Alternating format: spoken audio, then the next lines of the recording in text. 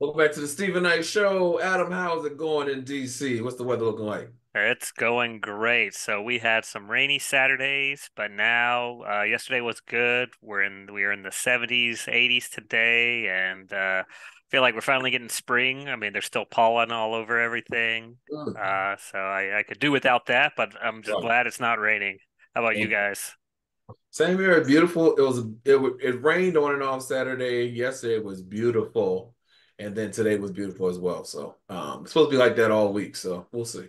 Yeah, Hopefully, all day weekend will be a good one. exactly. Y'all have any plans? I don't.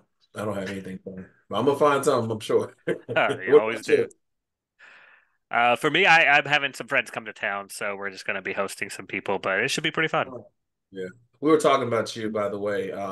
Me and so Adam and I, my boss, they used to work together. And so Mhm. I was saying how, maybe I should say I'm off the line, but I was saying how, remember you were going to interview with a job that I was working at, and I told you you probably don't want it because you like to travel too much. And she said, yeah, she said, but he told me he was traveling for 3 months. So she's thinking, Yeah, that was a special case, but yes, that I said, was a that sounds description. just like Adam. uh, can't Well, stop, listen, won't stop. uh, Can't stop, won't stop. exactly, exactly. Well, I'll let y'all take it away with movie reviews.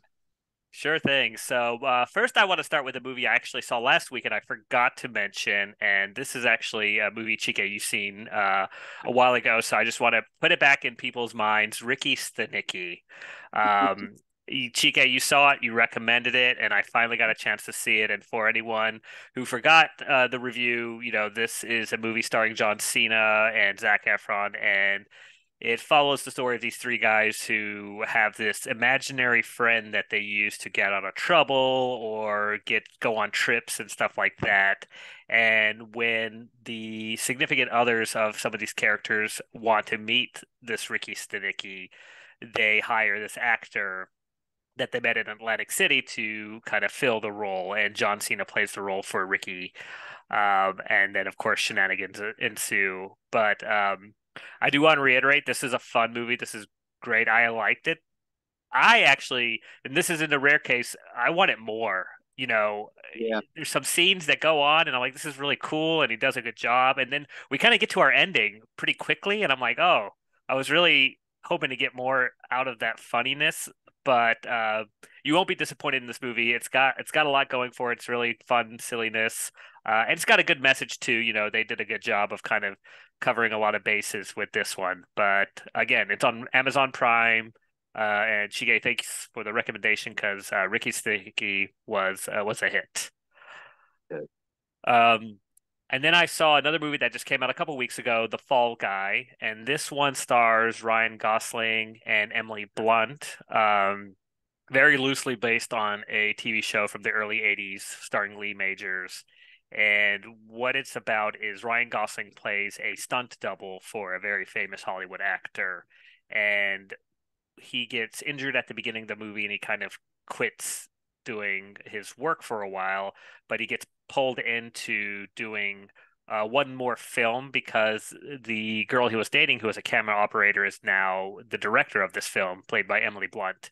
And so it goes along that path of him trying to kind of win her back and get back into his groove of being a stunt double. Um, this movie was directed by David Leitch. I don't know if I'm saying it right. He's known for being one of the directors of the John Wick movies. He produced the other ones, so he knows his action movies. He's a former stuntman himself, and it was fun. This is kind of the ideal popcorn movie. You go in, you watch the action, you watch the stunts, you don't think too hard about the script. And the main reason you do that is because it does kind of fall apart in the third act. Some of the storyline gets a little convoluted. They do a little bit too much of the action scenes, kind of drag a little bit. But overall, I had a good time. Again, I think Ryan Gosling, Emily Blunt, both great actors, outstanding people, and they really carry this movie along throughout the whole film. And yeah, very enjoyable. So looking if you're looking for an easy popcorn movie, you want to watch some fun hijinks happening in Sydney, which is where most of the movie was filmed or takes place, then check this one out. Uh, Um, yep, go have ahead. you ever watched the Fall Guy show? Did you ever watch any?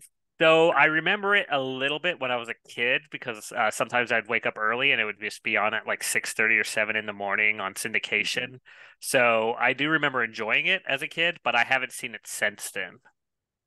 So a little backstory. If you don't know who Lee Majors is, Lee Majors was the $6 million man. He was the first Bionic Man. And that series went on to great success for a number of years. And after the show was over, he came up with another concept for another show called The Fall Guy. And if anybody knows anything about Lee Majors, he started off as a stunt man. He Hmm. was a pro athlete, became a stunt person, and then found his way as the $6 million man. And the Fall Guy story is kind of loosely based off of his beginnings as a stunt man in Hollywood. It's pretty interesting. It's a cool little a lot of people don't think about the stuntmen and stunt women out there, Yeah, but yeah, they do a lot and they really keep a movie going. So yeah, kudos to them. yeah. Do you see anything else? Nope, that's all I had time for this weekend, but yeah. Okay, so I saw two films, ironically, that starred Anne Hathaway. And it's not like I'm particularly an Anne Hathaway fan. It's just I I saw one because I was just interested in it. I saw it and I just wanted to watch it. And then the other one was so opposite to the other film, it made me want to watch it just to see her performances. She has an Oscar, so let's see if she's worth it. You know what I mean? So I wanted to see what she was giving. So the first film was The Idea of You, which is now streaming on Amazon Prime. And it's basically about a 40-year-old mother who takes her daughter to Coachella and she meets this 24-year-old pop star. And they actually fall in love. Well, she falls in love with him. And this whole will they, won't they, all eyes on them. She's so unused to that type of relationship. He's too young for her. She doesn't fit into his scene, like all that stuff. But it has teeth on it beyond all of that, which I thought was very interesting. Like they really touch on some real relationship issues. Um, it's a lot of adulting going on in this movie, and I don't mean like in a perverted way, but a lot of adult issues, and they actually Hmm. are honest and they hash out, the issues with their relationship and what actually surrounds them in that bubble that they're in. So I definitely recommend check it out. The second one was a film called Eileen on Hulu. Now, Eileen is a totally different movie. It's kind of like dark noir, and it's about a young administrative assistant in a prison, a boys' prison, and she is coming of age. I think she's actually 20, and she's in a deadbeat town. She had experienced some college, so she knows what life is like in the city, but she feels trapped in this small town. And her dad was sheriff, and so she's kind of popular. Her family's popular, but she feels trapped, and she feels like she's in a dead end. And and Hathaway's character comes in, and she's the new psychiatrist for the boys' prison. However, she's batshit crazy, and the girl gets seduced by her and she's influenced by her, and that change that starts to happen over spending time with this Eileen person. And I think it's dynamic to see Anne Hathaway in that one role and then Yeah, switch over to this film to see her in a totally another light, back to back like this, because yeah. not too many actors have multiple things streaming at the same time. Hmm. But I definitely wanted to check it out for that reason. You're an Oscar winner. Let me see what you can do. And I was blown away by both. So I recommend Eileen as well, and that's on Hulu. Nice. And the last thing that I saw was American Fiction, starring Jeffrey Wright, Tracy Ellis Hmm. Ross, Erica Alexander, and the legend Leslie Uggams, and Issa Rae makes an appearance in this film. So basically, I'm sure you've heard about this film already. It was a contender for the Oscars, and it's basically about an author who through circumstances of life, he winds up in a very unique situation, and he's so frustrated with the writing industry. He's like fed up with publishing. Um, his books aren't selling. He's going into the bookstore, seeing his books pushed to the back in like the African American section. And he's like, I don't write about African American things. I just happen to be African American. But he doesn't realize that that doesn't matter. And he's seeing the success of this book, which he finds garish and rude and insulting, and it's just climbing the charts. So he makes a book out of a joke. Like he just makes some stuff up in his head and he's joking about it. And they want to give him like $150,000 advance. And he's like, no, but this, and he needs the money, so he gets trapped and roped into this situation. And the book is just getting more famous and it's rising, and they're talking about doing a movie on it. And he's in conflict with who he really is versus who people perceive him to be and who he wants to be. And I Mm-hmm. think that's a very great dynamic in human life. And the way that they do that with the overlay of this story, it's beautifully written. It's a great movie. I see why it was nominated. Should definitely check it out. But now we got to I ask because love Steve that movie. did not like the ending, and I was okay with the ending. What was your thought on the ending, Chike? But that was a whole part of the story, like I didn't like it. because you probably like cookie cutter endings. No, but when the now that the movie's out there, people probably have seen it. Mhm. When they killed him, I was thinking, God, wait in the movie. But you know, had multiple endings, but I did not like it. I wanted him to get the girl. I did No, too, but I liked the ending fine because that's the only way they could have really ended it, I think. yes, yes, and then you have to figure it was the movie was about the the plight of a black man. What would be the plight of a black man? He would be Mm. murdered in that fashion. Right. Yeah, yeah, yeah. But I did like the complexities with the family. You know what I Yeah, mean? because it Yes, was really a family trauma movie Yeah. yes. almost. Uh-huh. I mean, Trace Ellis Ross, when she died, I was like, what kind of movie is this? Yeah, that was You know, unexpected. yeah, but I love seeing Erica back on the big screen. Yeah. Um, And it's good um, to see legends like Leslie Uggams. If you don't know who Miss Leslie Uggams yeah, is, you yep. better do some research. And she's Mhm. also going to be in the next Deadpool movie because you know she's Deadpool's sidekick. Okay, Nice. yeah. Not that I love that movie. I love that movie. I really did. Yeah, yeah, me too. Well, I already talked about what I saw. I went to a stage play of production of The Preacher's Wife. Amber Riley plays the lead character Julia, but the way that the play is, it's not really like a lead character. You know, even though they had Denzel Washington's character, and please forgive me, I don't know none of their names. I just know Riley, Amber Riley, and Loretta Devine because she plays with Amber's mother. But also they changed up a little bit of the storyline. So in the movie, you know, the whole premise is about Whitney Houston and Courtney B. Vance are married.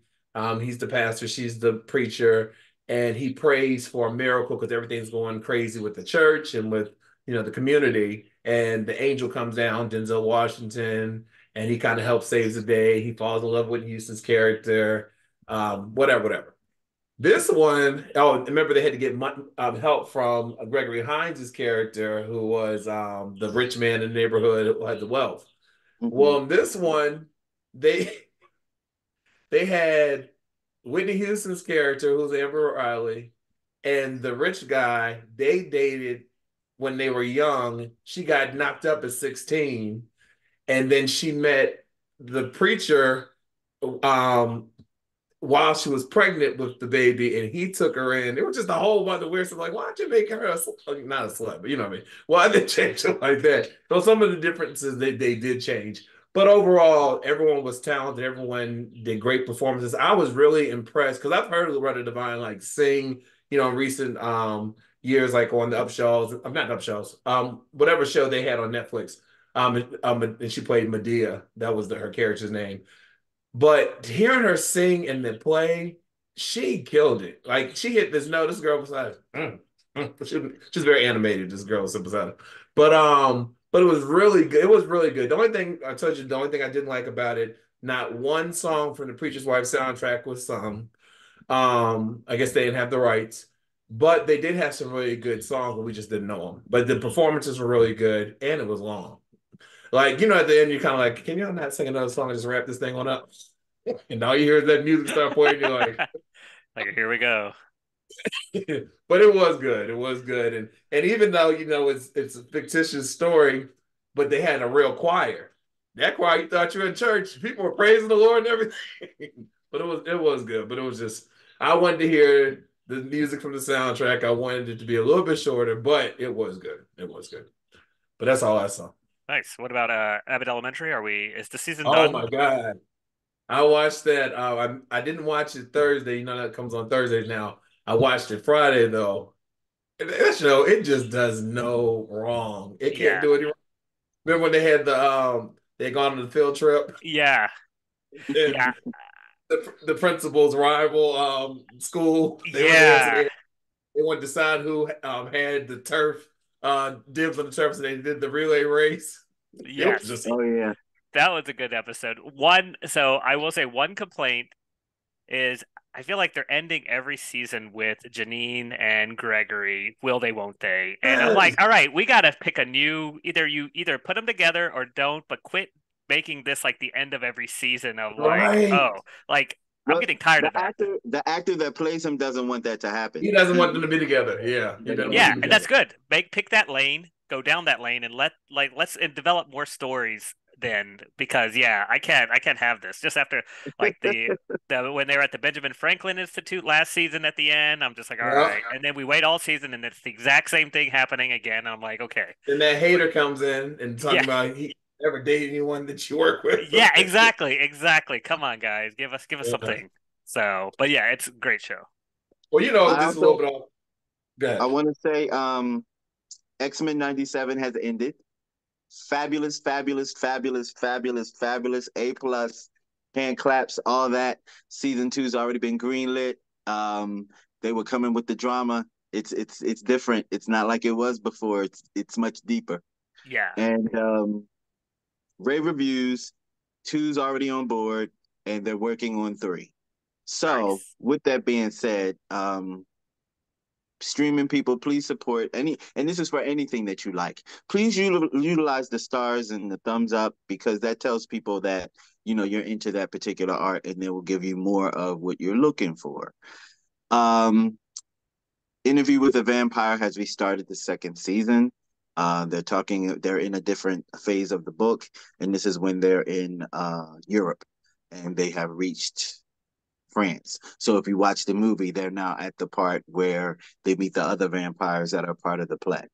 It's Hmm. very interesting. Storyline's a little augmented, just a little different than what we saw in the movie, but it gives you more detail. It goes behind more of the storyline.